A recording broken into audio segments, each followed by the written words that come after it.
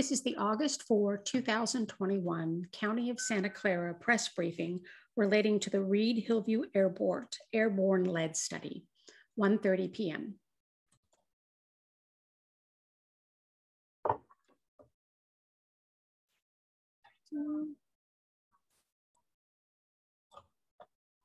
Okay.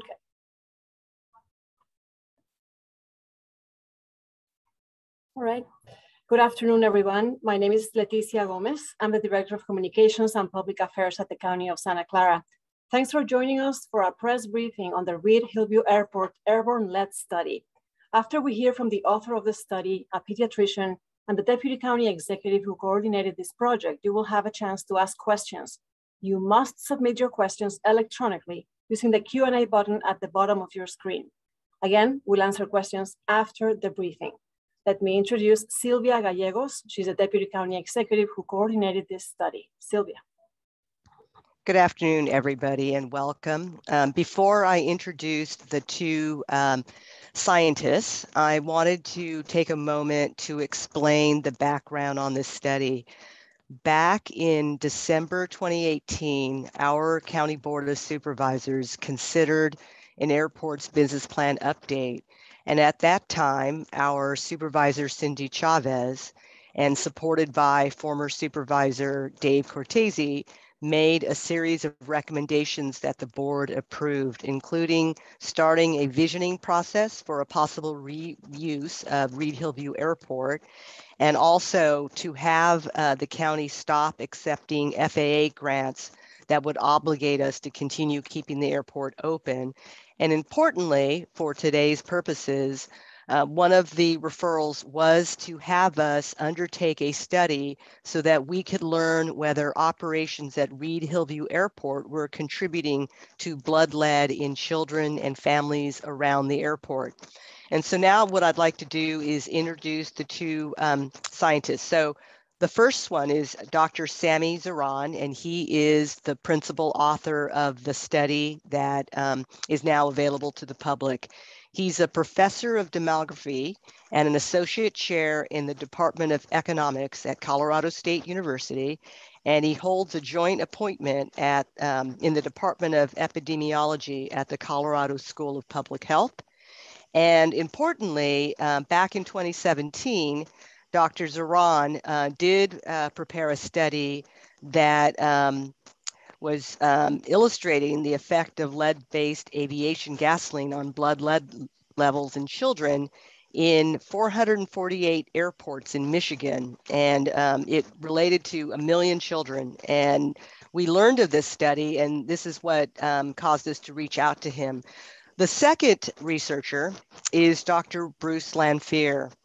He is a public health physician and a pediatric epidemiologist specializing in environmental exposures, including lead.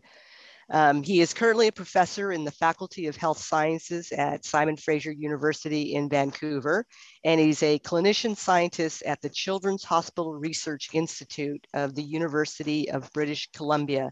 Dr. Lanphear's work focuses on the impacts of fetal and early childhood exposure to environmental toxic chemicals, and he's published many, many studies relating to the effects of exposure of lead in childhood. And I wanted just to help you understand that Dr. Zahran's role is to explain and show you the conclusions that, in fact, controlling for other sources of lead, that our airport, in fact, is contributing to blood lead in children around the airport. Dr. Bruce Lanphear's role is to help us make sense of the study findings. So with that, I'm going to turn it over to Dr. Zahran. Thank you, Sylvia. I'm just going to share my screen.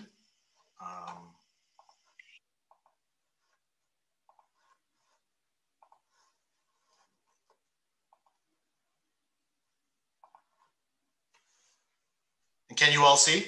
We can see it. Okay, excellent.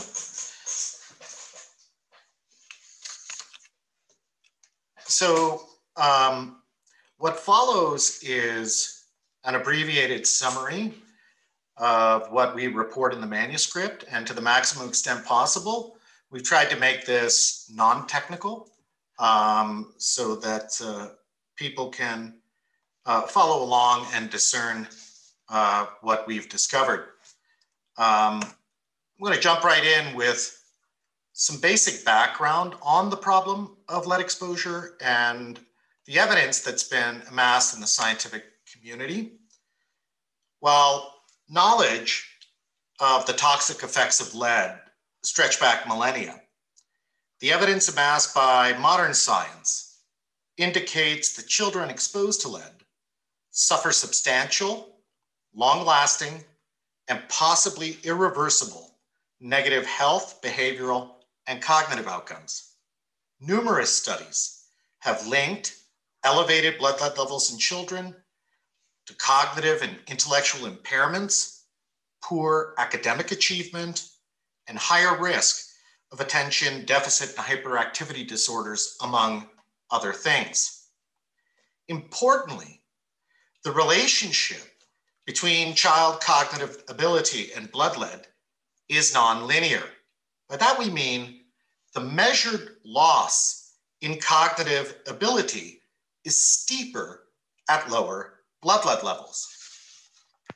Consider the following graphics. Graphic A is from a published study by Dr. Lanphear et al., illustrating the notion that the loss in intellectual ability is steeper at lower blood lead levels. Along the horizontal axis, we have child blood lead levels measured in micrograms per deciliter. On the vertical axis, we have child IQ, an imperfect but widely used indicator of cognitive ability. Note how the addition of 1 microgram of lead produces different and greater loss in measured ability at lower as opposed to higher blood lead levels. This loss in ability from exposure to lead in early childhood echoes through a child's academic life. Consider graphic B from a published study by Miranda et al., linking child blood lead levels at age 2 to performance on standardized tests in 4th grade. Again, we see the signature nonlinear effects of lead exposure. The loss in academic performance is steeper at lower blood lead levels in both reading comprehension and mathematics. Studies by scientists like Dr. Lanphear and Dr. Miranda have caused various health organizations to conclude that there is no safe level of lead in a child's body. I quote, "Even low levels of lead in blood have been shown to affect IQ, ability to pay attention, and academic achievement." The Federal Aviation Administration states it differently. All forms of lead are toxic if inhaled or ingested. Lead can affect human health in several ways, including effects on the nervous system, red blood cells, and cardiovascular and immune systems. Infants and young children are especially sensitive to low levels of lead. Now, it might be tempting to assume that lead exposure in the United States is a rear view or legacy problem. After all, the blood lead levels of children in the United States have declined substantially in the last 4 decades, coincident with a series of regulatory actions that expelled lead from paint, plumbing, food cans, and automotive gasoline. Most effective among these interventions was the phase out of tetraethyl lead from automotive gasoline induced by provisions of the Clean Air Act. While tetraethyl lead is no longer used as an additive in automotive gasoline, it remains a constituent in aviation gasoline used by an estimated 170,000 piston engine aircraft. These aircraft consume tens of millions of gallons of lead-formulated gasoline annually, with lead emissions from this consumption accounting for about half to 2/3 of all lead emissions in the United States today. It is the predominant source. The deposition of lead from these aircraft may be an exposure risk to an estimated 16 million persons residing within 1 kilometer of 20,000 airports that service these aircraft. While many studies have linked aviation gasoline use to elevated atmospheric lead levels in the vicinity of airports, to date, only 2 studies have explicitly linked aviation gasoline use to the blood lead levels of children. In a study involving 125,000 observations across 6 counties and 66 airports in North Carolina, Miranda et al. Reported a striking correlation between child blood lead levels and airport proximity, finding that children at 500 meters and 1,000 meters from the airport presenting with greatest risk of elevated blood lead levels.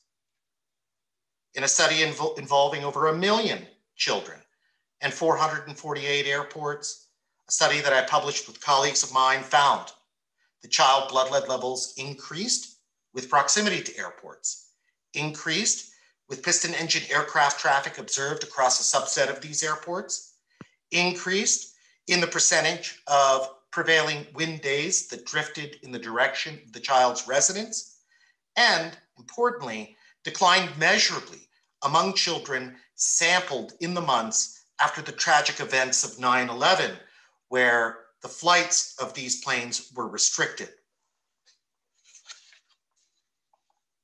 Mountain Data Group and affiliated scientists were asked to assess whether blood lead levels of sampled children are statistically associated with exposure to lead from aviation-related sources, independent of other sources of lead. Specifically, we set out to test whether the blood lead samples of children near Reid-Hillview and San Martin airports are correlated with child residential proximity, child residential direction or near angle, and the quantity of piston engine aircraft traffic. What follows is a presentation of results pertaining to Reid-Hillview. Only 68 blood samples were taken from children proximate to San Martin Airport in the last 10 years, prohibiting credible statistical analysis. Next, we'll describe the various data sources deployed in the study, as well as the various measurement decisions made to capture exposure risk to lead-formulated gasoline. Blood lead sample data are from the Childhood Lead Poisoning Prevention Branch of the California Department of Public Health. Blood lead samples are typically collected from children during regular visits to a healthcare provider. Laboratories send this information to the Lead Poisoning Prevention Branch. We queried various databases for an indication of residence in Santa Clara County, a date of blood draw occurring within the last 10 years, a date of birth on the sampled person, and a reported blood lead level. Restricting to children 18 years of age and under at the time of draw, residing within 1.5 miles of Reid-Hillview Airport, and observed between January 1st of 2011 to December 31st, 2020, we arrived at 17,241 blood lead sample observations amenable to statistical analysis. The main outcome variable of analytic interest is blood lead level, measured in micrograms per deciliter of blood. Among children satisfying our inclusion criteria, the average blood lead level was 1.83 micrograms per deciliter. About 1.7 and 3.2% of sampled children present with blood lead levels in excess of 4.5 and 3.5 micrograms, respectively. For context, our pre-industrial ancestors had blood lead levels in the range of 0.16 micrograms per deciliter, more than 100-fold lower than a typical child around Reid-Hillview. Given that the bulk of lead emissions are released during departure phases of the landing takeoff cycle, we capture child proximity by calculating the distance from the child's residence at the date of draw to the northwest tip of Reid-Hillview. As with previous research, we analyze this residential distance effect continuously and by division into 3 risk orbits: less than a half mile to a mile, and 1 to 1.5 miles from Reid-Hillview.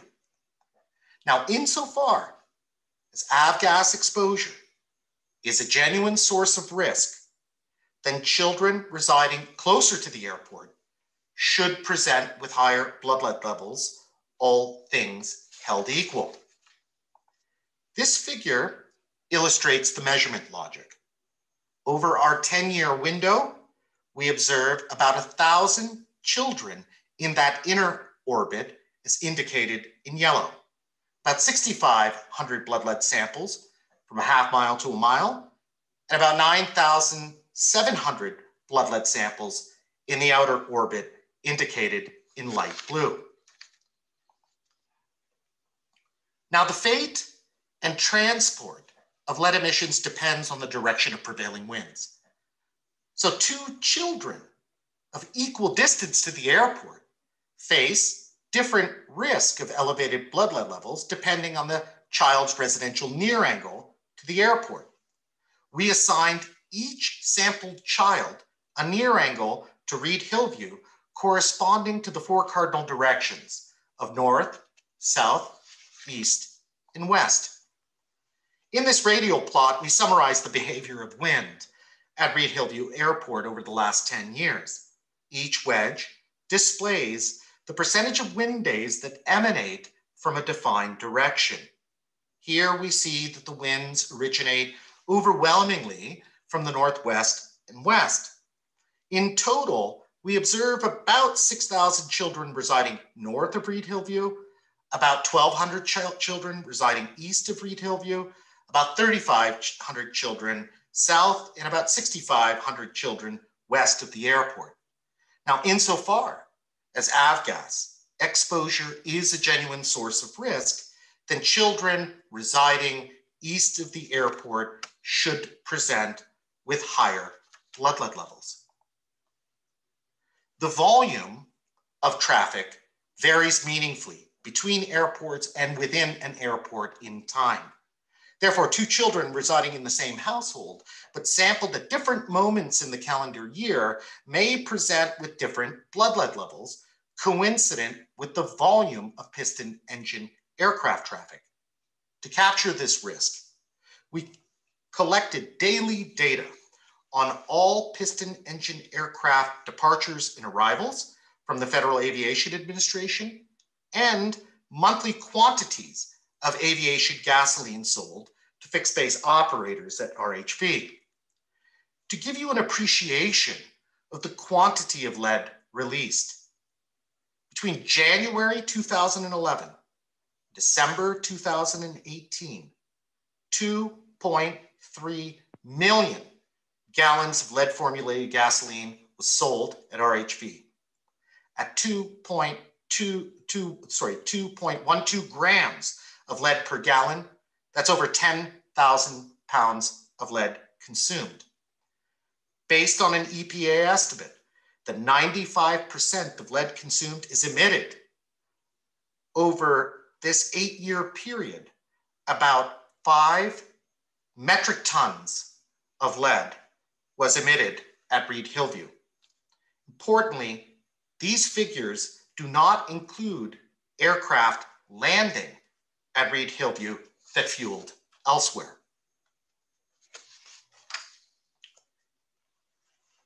In addition to child proximity to lead-emitting toxic release inventory facilities and residents in neighborhoods with higher risk of exposure to lead-based paint, we control for many variables that are correlated with child blood lead levels. By combining all of these factors in a single statistical equation, we estimate the independent statistical associations between our main indicators of avgas exposure risk and child blood lead levels. In the presentation of our basic results, I'll start with the residential distance effect, then we'll move to the residential near angle, then measures of piston engine aircraft traffic and aviation gasoline sales. Holding all other factors constant, we find that the blood lead levels of children in the nearest orbit are about 1/5 of a microgram higher than children in outer orbits. In percentage terms, sampled children most proximate to the airport present with blood lead levels that are about 10% higher than sampled children in outer orbits. To provide context, this calculated difference of 1/5 of a microgram is approximately equal to 50% of the estimated increase in child blood lead levels at the height of the Flint water crisis over baseline levels in Flint. We know this to be true because we conducted and published an NIH study analyzing over 21,000 blood lead levels in Genesee County before, during, and after the Flint water crisis. It is an imperfect comparison with respect to the nature of the exposure. In one case, we have contaminated water entering a home. In the Reid-Hillview case, we have atmospheric deposition of the toxicant. However, it is worth noting that the Flint water crisis from start to finish unfolded in less than a year and a half. By contrast, at Reid-Hillview, the release of lead into the lived environment is continuous, a daily, unabated stream of an undeniably harmful toxicant. Next, I'll share results pertaining to near angle. Again, controlling for other factors and compatible with a hypothesis of avgas exposure risk, we find that children residing east of the airport present with blood lead levels that are significantly higher than all other sampled children. Residing east of Reid-Hillview is associated with a 0.4 microgram per deciliter increase in blood lead levels, equal to a 25% increase over all other sampled children. This margin of difference is equal to the observed difference in sampled children before and during the Flint water crisis. Next, we'll share results pertaining to piston engine aircraft traffic. This figure summarizes how child blood lead levels change with an increase in piston engine aircraft traffic. Again, accounting for all other factors, the upward sloping line here indicates the child blood lead levels increase as the quantity of piston engine aircraft increases. This result is supported by a substitution of this indicator of traffic for the quantity of aviation gasoline sold. Again, we see the signature upward sloping relationship. As the quantity of aviation gasoline sold at the airport increases, so too do the blood lead levels of children. In going from the minimum to the maximum of child piston engine aircraft exposure, we find that child blood lead levels increase by about 0.3 micrograms per deciliter. This result obtains if we substitute P traffic for the quantity of avgas sold. And this relationship is likely linear, as supported by analyses involving the division of traffic into low, medium, and high categories. Now, in addition to our basic results, we perform several ancillary tests to extend and support the body of evidence.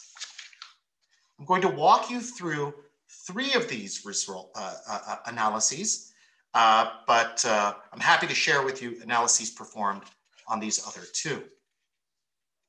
The first extension involves categorical measurement of blood lead levels to see if exposure risk to aviation gasoline increases the likelihood that a sampled child presents with blood lead levels in excess of 4.5 micrograms per deciliter, which is a high threshold that the CDPH uses to allocate scarce resources toward the protection of the most vulnerable children. We display 2 sets of results here, but we're going to focus on the series of panels on the right-hand side pertaining to the probability of exceeding 4.5 micrograms. Fixing your eyes on the navy blue graphics, we find in the top right-hand panel that children in the outer orbit of 1 to 1.5 miles present with very high blood lead levels. That risk of presenting with blood levels in excess of 4.5 is 22% lower than statistically similar children residing near the airport. Children east of Reid-Hillview are remarkably 2.37 times more likely to present with blood lead levels greater than 4.5 micrograms than children residing north of the airport. Finally, we find that the risk of exceedance increases substantially if a child is exposed to the maximum as opposed to the minimum quantity of traffic. Next, we present results from a test that may be regarded as the most powerful of the tests performed. In this test, we ask whether the blood lead levels of children respond differently to fluctuations in traffic, depending on their proximity to the airport. Let us move a bit slower here. On the horizontal axis, we have the quantity of piston engine aircraft traffic going from the observed minimum to the maximum. On the vertical axis, we have predicted blood lead levels, holding all other factors constant. 2 lines intersect the space. One corresponding to children within a half mile of the airport. The other corresponding to children at a half mile to 1.5 miles. To use the language of medicine, we can think of children in the nearest orbit as our treatment group, and children in the outer orbit as our control group. Now imagine that we turn a dial in traffic from low to high. Note how the blood lead levels of sampled children in our so-called treatment group, those children in the inner orbit of risk, rise steeply in response to piston engine aircraft traffic. Also note that the blood lead levels of children in the outer orbit also increase, but modestly so. This result, again, obtains if we substitute traffic for the quantity of aviation gasoline sold. Overall, among sampled children at less than a half mile from Reid-Hillview, an increase from the minimum to the maximum is associated with an estimated 0.83 microgram increase in blood lead levels.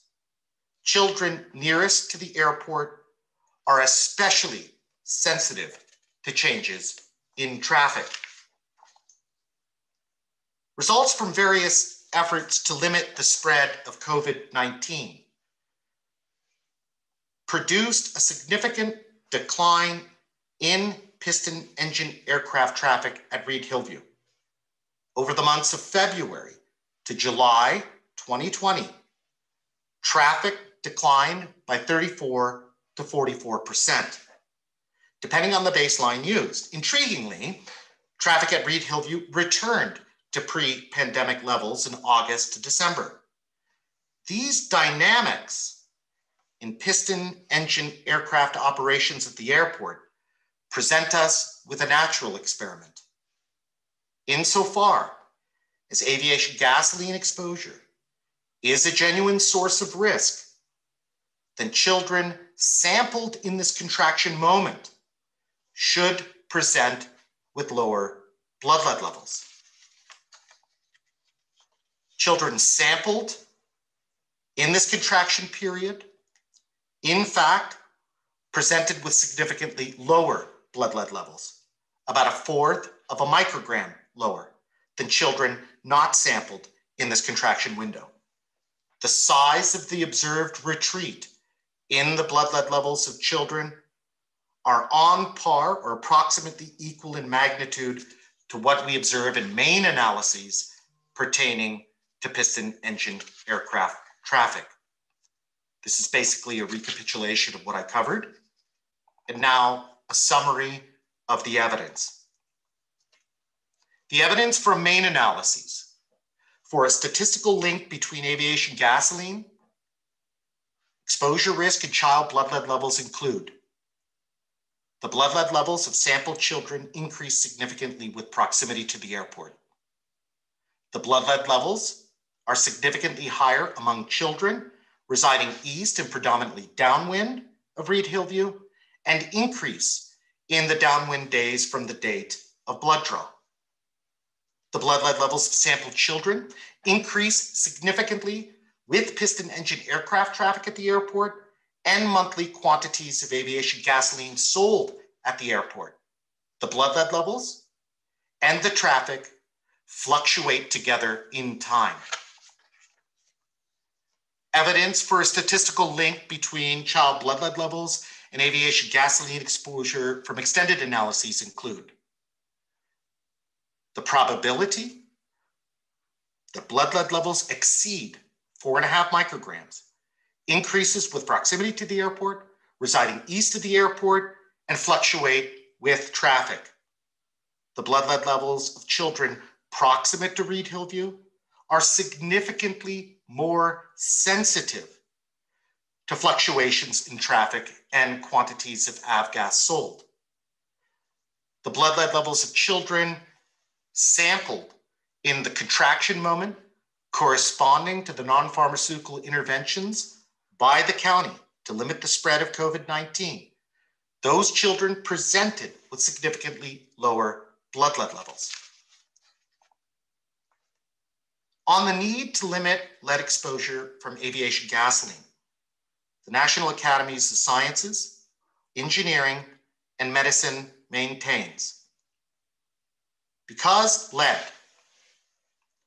does not appear to exhibit a minimum concentration in blood, which there is no health effects, there is compelling reason to reduce or eliminate aviation lead emissions. The evidence compiled in this study, the ensemble of it, supports the compelling need to limit aviation lead emissions to safeguard the welfare and life chances of at-risk children. Thank you.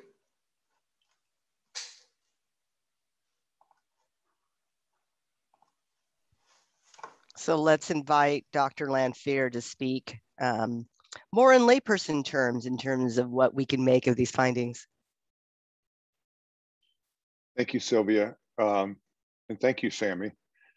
My comments are going to be quite brief. What I really wanted to do is just provide some perspective on this study of childhood lead exposure from the Reid-Hillview Airport. As Sylvia said, I'm a physician, a public health physician, and a scientist. And over the past 25 years, I've been studying how lead damages children and adults. And also, I studied how children are poisoned by lead in paint, air, house dust, and water. That is, I've quantified how different sources impact children's blood lead levels. So we've known, as Sammy said, that lead is a poison, and we've known that for over 2 centuries. Most of the research I've been doing over the past 25 years was to find out how much lead is too much. Now, I want you to imagine if you were asked to figure out if aircraft emissions contributed to the amount of lead circulating in the blood of children who live near the airport. How would you go about do that? You've already got some clues, obviously, by what Sammy just did, but this is really a challenging task. You need to know how close children live to the airport, each child. You need to know the age of the housing where they live, the income of the household where they live, the amount of air traffic or the amount of fuel used and how it varies over time, by season, by month. And you need to know the amount of lead circulating in children's blood and much more. And you also need to be able to protect the privacy of children and their families. So this is a challenging study, but there's more. On top of that, you need to find ways to prove or disprove that aircraft emissions were a source of children's exposure to a toxic metal, when other sources like lead and house paint can contribute. So what Dr. Zahran and Dr. Keyes and their team did was really quite remarkable. They merged a series of databases, including birth certificates and blood lead tests and flight data and housing records and much more. And as you saw from the presentation, they did a masterful job testing whether their hypothesis was right or wrong. I'm not going to go over those results. I think Sammy presented them very clearly, very carefully, each one, and he summarized them. I would say, though, that their report is one of the most thorough and conclusive reports I've read in my 25-year career. And in the end, the results all point to the same conclusion. The Reid-Hillview Airport endangers the lives of people who live around the airport, but especially children.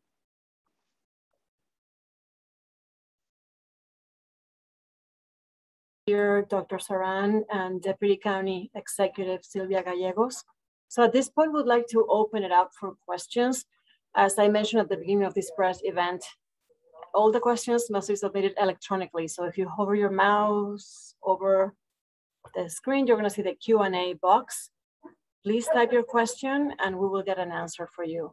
At this point, there are no questions. So while reporters decide whether or not they want to ask something, I'd like to ask Dr. Zahran if he could repeat on camera what he mentioned about the 3 risk orbits. The presentation was being shown during the time that you talked about it. So if you could say it and be on camera in case there's any news outlet that wants to have your face while you narrate that, please go ahead. Yes.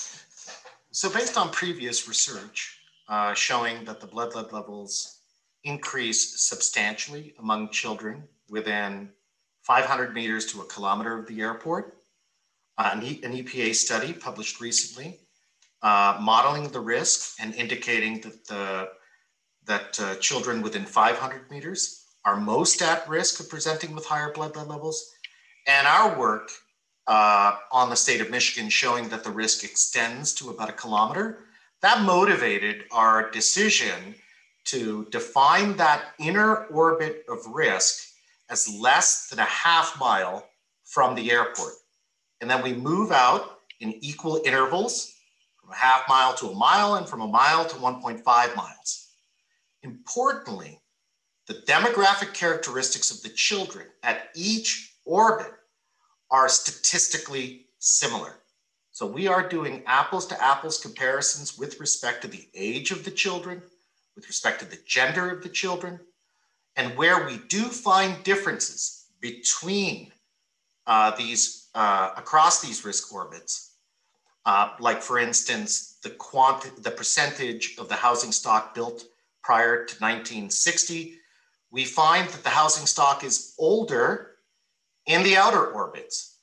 That tells us that whatever differences we do find in blood lead levels across the risk orbits, those differences are likely to be conservative, attenuated by the higher risk of these other factors that obtain in outer orbits. Thank you, Dr. Zahran. We have a question from Kevin Forestieri. He asks, to what extent were blood lead levels measured among children around other airports in Santa Clara County? And were there any noteworthy differences between Reid-Hillview and the others? He says he's particularly interested in Moffett Field, which serves military aircrafts and operates substantially different from Reid-Hillview. That's an excellent question. I mean, we set out to study the blood lead levels of children around San Martin. And we were disappointed to learn that only 68 children were sampled over a 10-year period proximate to the airport. So it's not possible to say anything credible. I mean, I could give you the average blood lead level of children around San Martin, and it is about 20 to 25% lower than what we observe among similarly proximate children by Reid-Hillview. Extending to other airports, I would caution against generalizing from what we've accomplished in this study. Each airport is different in terms of the volume of traffic and the proximity of neighborhoods. I think it would be important to perform analyses at these other airports to account for the idiosyncratic factors that obtain at those other airports. And so to answer your question, unfortunately, we weren't able to do separate analyses pertaining to these other airports because of the paucity of data. Okay, thank you. Jana Katsuyama asked, is there an estimate on how many children in Santa Clara County have lead poisoning because of Reid-Hillview Airport? That's a good question. I mean, our analysis was limited to children within this 1.5 mile orbit. And so we didn't comb through all of the other data available to us elsewhere in the County of Santa Clara. What I can tell you is that the decision to study children 18 years of age and under, children from 6 to 18, had the effect of attenuating the observed blood lead levels. So if you restrict the analysis, for instance, to children 12 to 24 months of age, the risk of supersedence of this 4.5 microgram per deciliter threshold is around 4% of all such children. Those children, again, proximate to the airport. I don't have the statistic for the fraction that obtains countywide. Thank you. And my apologies that might have been Jana Kata from Bay City News, not Jana from KTVU. We have another question from Patrick McGarity. He asks, for an individual family concerned, is the direction of wind or distance from the airport the biggest factor? i.e., would living downwind at over 1 mile be worse than living upwind at less than half a mile? I mean, that's an outstanding question, and that's a question that Dr. Lanphear posed to me. Nowhere in the study, with the exception of the interaction between distance and traffic, do we pursue the question of cumulative risk. We did perform some analyses on request from Bruce. And Bruce, if you like, you could share what we've learned. Well, let me include the question from Jana as well. I think the first question Jana asked about what % of kids were lead poisoned, and the first thing you have to do, of course, is define lead poisoning. California right now uses 4.5 microgram per deciliter. What does that mean? Well, 4.5 microgram per deciliter is equivalent to about 45 parts per billion of lead in blood. And I use part per billion just as a way to help people think about that. 2 tablespoons of sugar in an Olympic-sized swimming pool is equivalent to 1 part per billion. So just to give you some sense of scope. So 4.5 microgram per deciliter is what they used. The CDC, I was on a working group recently that just unanimously voted to lower the blood lead reference value, which is used as a definition of lead poisoning today. down to 3.5. And so one of the most important things to think about is how are we defining lead poisoning? So what Sammy just said, using 4.5, we'll underestimate it based upon our new understanding. And even then, 3.5 is really just arbitrary. So one of the things that Sammy mentioned that we did, we tried to look at toddlers, 12 to 24-month-old children, because if you think about children as, maybe imagine them as vacuum cleaners, right? You know, all the way from being a toddler up to 18 years of age. Toddlers are much better at being vacuum cleaners than any other age group. So if we really wanted to find out and estimate the exposure, the ongoing exposure, we'd look at those vacuum cleaners that are toddlers, 1 to 2 year old kids. And in that group, when we look at the incremental increase in these different risk factors that Sammy's described, proximity to the airport, wind direction, what we see is that the increase is going to be over 10% of kids who ultimately have a blood lead greater than 4.5 microgram per deciliter or 45 parts per billion.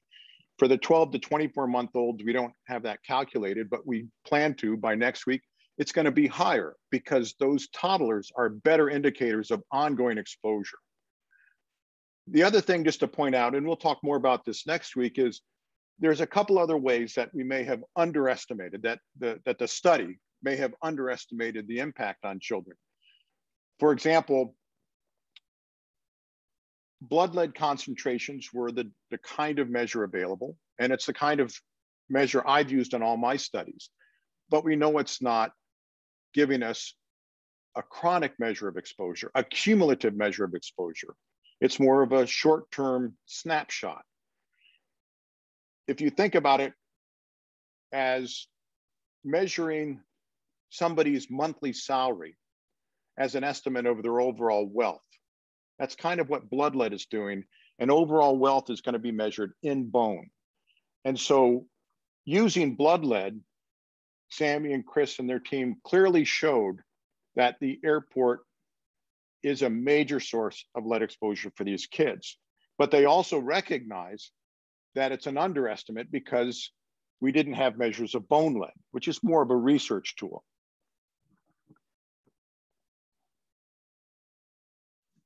Thank you, Dr. Lanphear.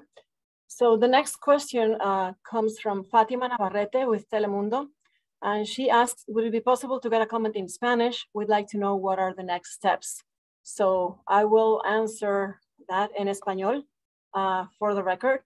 Los próximos pasos consisten en 2 reuniones comunitarias. La primera va a ser el miércoles 11 de agosto en el este de San José a las 6 de la tarde. La segunda es en el sur del condado.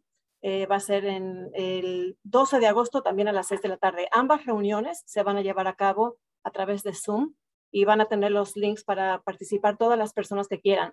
Es importante recalcar que en las reuniones va a haber traducción simultánea al español y al vietnamita. Van a estar presentes el doctor Sammy Zahran y también el doctor Bruce Lanphear. So I just gave information about the meetings, community meetings that will take place in Spanish, Vietnamese, and English with Dr. Zahran and Dr. Lanphear. August 11th in East San José and August 12th in the South County area. Both meetings will be via Zoom, and I hope everybody can join us if they have more questions for the experts and also for Deputy County Executive Sylvia Gallegos. Sylvia, is there something you'd like to add about the next steps? I believe this is going to the board as well.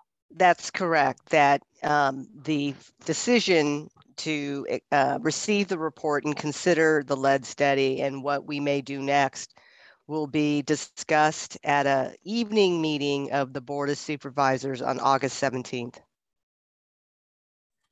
Thank you. And we keep getting a couple more answers, rather questions. Jana asks, in the case of Reid-Hillview, does lead enter residents' bloodstream because it stays in the air and they breathe it in? Does it impact air quality? Are there other ways lead enters the bloodstream?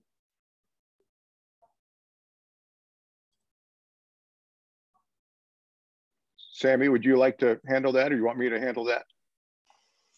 Why don't you take a shot first with respect to routes of exposure? Okay. Yeah.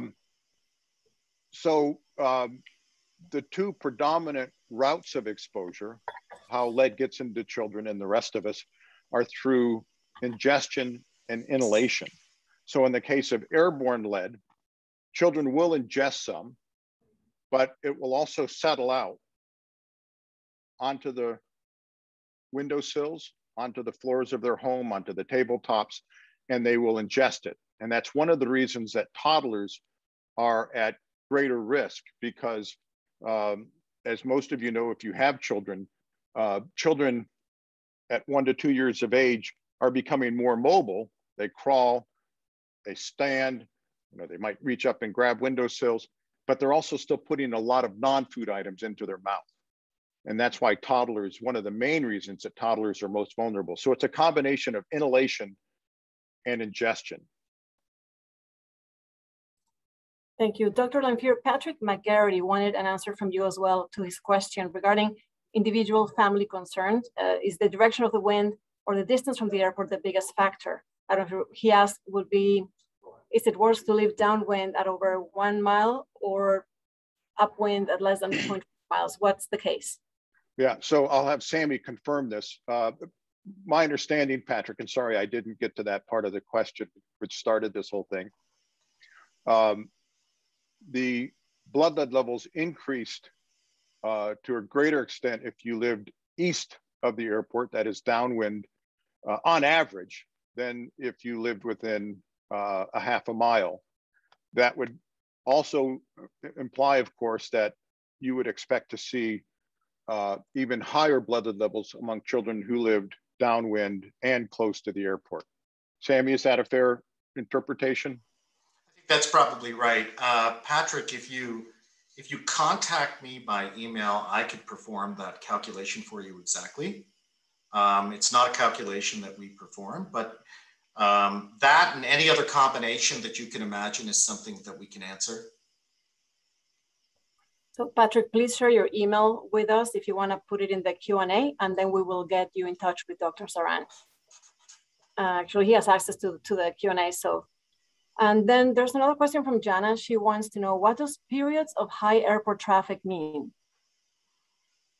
That's a good question. So what we do is we take the quantity of traffic observed daily at the airport, and you can imagine you could convert that quantity into a number that ranges from 0 to 1, like the lowest to the highest percentile. And so the results that I communicated to you, imagine movement from that minimum to the maximum level of observed traffic at the airport. Thank you. And we have another question from Jana. She wants to know, are there ways that residents can protect themselves from lead poisoning near Reid-Hillview? Bruce, may I ask you to take that in terms of the protective action? Yeah, so it's a great question, Jana. To the extent that it's possible to reduce airborne particles and dust that settles out in homes, those should help. I say should because nobody's ever specifically studied this question. But one of the first thoughts I had as I was listening to this is, well, should something be done immediately until something more? Let me step in. Sure. Dr. Lanphear. The County of Santa Clara will have a set of recommendations in response to this study and these troubling findings, and those will be made available to the public late next week. And we'll be happy to discuss this at the board meeting on August 17th. Okay. One other quick thought. We've just finished a study. Well, we're still working on it, but we've gotten quite a bit of the evidence coming in. We did a randomized controlled trial of air pollution in pregnant women in Ulaanbaatar, Mongolia. So we had over 540 pregnant women, and half of them received 1 or 2 HEPA air cleaners in their home to reduce air pollution. And what we saw was in the women who were randomly assigned to get the air cleaners. Their babies were a little heavier at birth. That's a good thing. There were lower rates of wheeze in the 2-year-old children. Rates of BMI or obesity were lower in the children whose families were given the air cleaners. And we've got some new studies showing some other potential benefits. So that is one possibility, but it's not been studied specifically looking at airport or lead from airborne lead. Thank you. I don't see any more questions in the Q&A chat, in the Q&A box. So we're gonna wrap it up. We wanna thank Dr. Sammy Zahran, Dr. Bruce Lanphear, Deputy County Executive Sylvia Gallegos. Remember, we have community events for the public to attend virtually. East San José, dedicated to that community, on Wednesday, August 11th at 6 p.m. and dedicated to the South County community on Thursday, August 12th, also at 6 p.m. We will disseminate that information repeatedly. We have been sharing it on social media. We hope to get as many people as possible participate in these community events. There will be simultaneous translation in Spanish and Vietnamese. So with that, we wrap it up for today. Thanks everyone for joining the Office of Communications and Public Affairs at the County of Santa Clara. And don't forget, August 17th, a special meeting of the Board of Supervisors at 6 p.m. to present the findings of the Reid-Hillview Airport Airborne-led study. Thank you so much. Have a good day. Thank you all.